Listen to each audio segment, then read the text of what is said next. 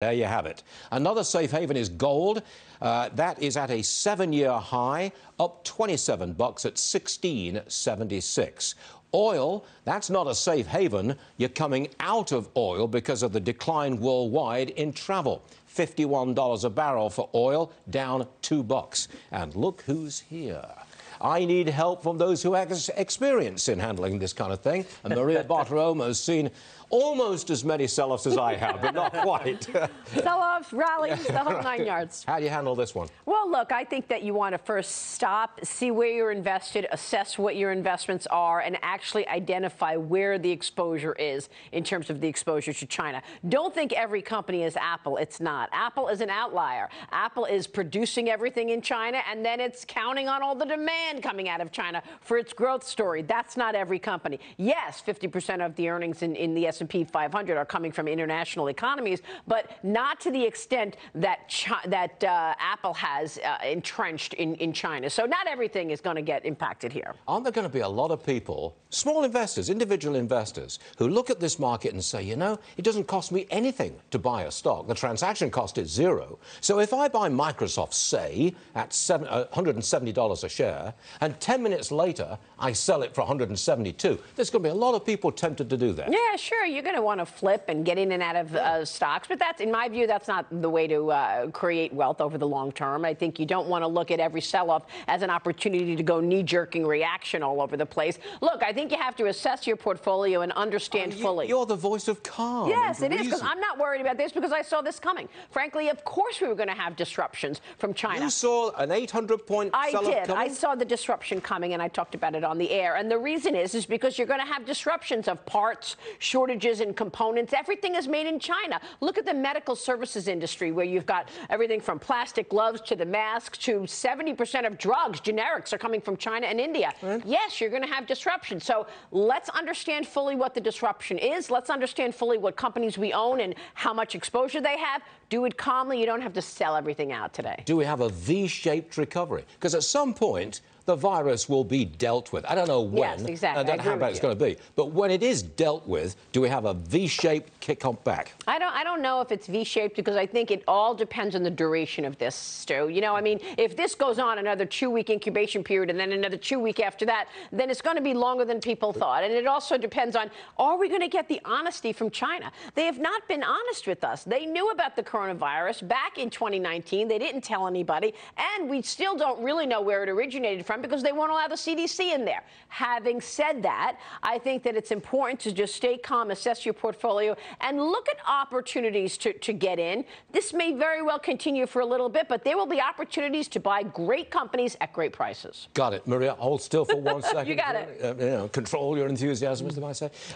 We got news on the virus, and this is from the World Health Organization. They just held a press conference in the past hour, and I think that's kind of why the stock market trickled past the 800 to 900 points down once again. The WHO, despite the fact that we've seen a 7th death in Italy being reported in the last hour or so, they say that it is not a pandemic still. They are still reluctant and says it's too early to declare a pandemic, but we're still trying to avoid that reality, according to the WHO, when it comes to the coronavirus. Right now, what they're witnessing is the uncontained global spread of this virus, and we are not witnessing large-scale deaths. Hence, it's not a pandemic still in their view. But a 12th death reported in Iran, at least 12, 7 in South Korea with over 800 cases, 7th death in Italy with 219 cases and 50,000 being quarantined there. Globally, 79,000 individual cases and close to 3,000 deaths. What you got, Lance? Well, yeah, I was just, I just wanted to bring home Maria's point about everything's made in China. I'm looking at this fine Varney and Company coffee mug. I turn it over and guess what?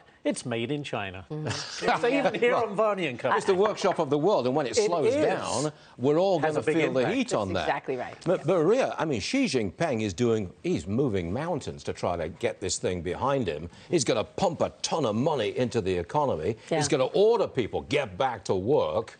Going to work. And he already did that, right? I mean, over the weekend, he told some people, go back to the factories, even as the death toll is rising. I think it's very hard to believe anything coming out of China. And by the way, Susan just went through all of the deaths and the sicknesses. Those are the deaths that we know of in the hospitals. China is reporting the deaths coming from the hospitals. We don't know about any deaths in apartment homes or in just homes in China. Those are not being reported. So I think that this is probably worse than it looks, certainly for China, because they have been playing this down from the get-go. We really need the Centers for Disease Control to get into China and start doing an investigation. Unfortunately, the Chinese will not allow that. But look, unfortunately, this is what we have to deal with. We don't have the real answers from China, but hopefully we'll see innovators in America and the companies that can produce what we need to produce for treatments and ultimately a vaccine, even if it's a year away. America will be first. Heaven forbid there's a serious outbreak in the United States. We've got 35 cases so far. Very, very restricted, limited number. Heaven forbid that really expands. It's true, and that's the reason that the president limited air travel. Yep. And isn't it interesting that the Chinese are criticizing us from stopping flights in and out of China when, in fact, they've got people locked up in their homes? Right, exactly. Very, very good. And we should be criticized for stopping travel. Let's talk politics. Here we go. Bring it on. Right. The latest Gallup poll shows President Trump's approval rating is holding steady, 49%. And we have independents. They've got 43% approval of the president. Apparently, that's a high for the group. Doesn't sound very high to me, but OK, I'll take 43%. I think the president's got momentum, and I think he'd ride it all the way through to November. But that's my opinion. What's yours? I think you're right, Stu. Look, I think when you start comparing President Trump and his policies to what we've got on that stage the other night for the debate, it's a clear choice. And socialism is not going to fly in the face of these programs that the president has instituted that have actually really moved the needle on jobs and opportunities for most people. Look at the black vote. This weekend on Sunday Morning Futures, I had Candace Owens. She says the minority communities are increasingly supporting the president, not because of what he says, because of what he's done. Precisely. Yeah. You remember, of course, Lloyd Blankfein, former Goldman CEO. He says he's no fan of Bernie Sanders. There's a long quote here. I'll read just some of it. I think I might find it harder to vote for Bernie than for Trump. Let's leave it at that. I might find it harder to vote for Bernie than for Trump. That's interesting. He's a Democrat. They're totally split. I had dinner with Lloyd Blankfein with a couple of other people right before the election in 2016, and I said to him, Lloyd, how many people at Goldman do you think are supporting Trump? And he said, what?